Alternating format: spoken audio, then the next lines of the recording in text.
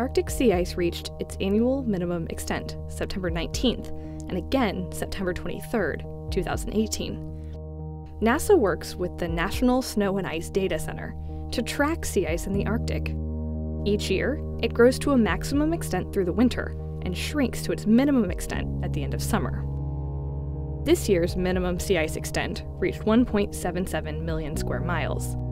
It's tied with 2008 and 2010 as the 6th lowest Arctic sea ice minimum since consistent satellite records began. We need every single data point to string together a really nice time series, and that helps us understand the interannual variability and also the long-term trend. NASA has been observing changes in the polar sea ice covers for more than 40 years. NASA studies the Arctic and Antarctic sea ice covers in several ways. So with NASA's Operation Icebridge, it's an airborne mission. They'll fly every spring over the sea ice cover. And another way that we measure sea ice is using passive microwave. So this is an instrument that can see through clouds essentially and tells us where the ice is. In addition to the 40-year passive microwave record, a new NASA satellite called ISAT-2 will provide a new and important collection of sea ice observations.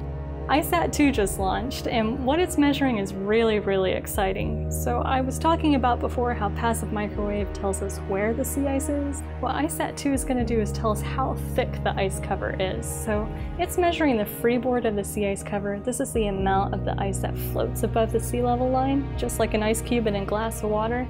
And we can use that to calculate how thick the underlying ice is.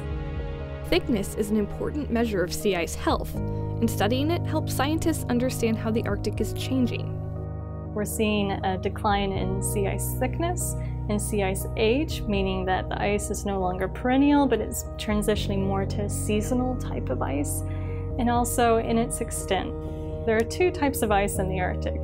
There's old ice and young ice. Perennial ice being the stuff that lasts multiple years, and then seasonal ice, the stuff that melts back every summer.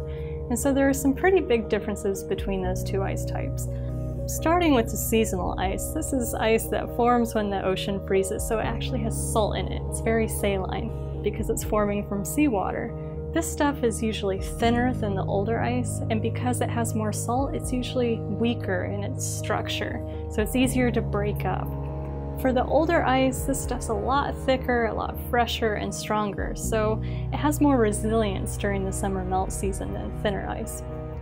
With the successful launch of ISAT-2, NASA scientists will link the records of sea ice extent, age, and thickness to better understand how Earth's polar regions are changing.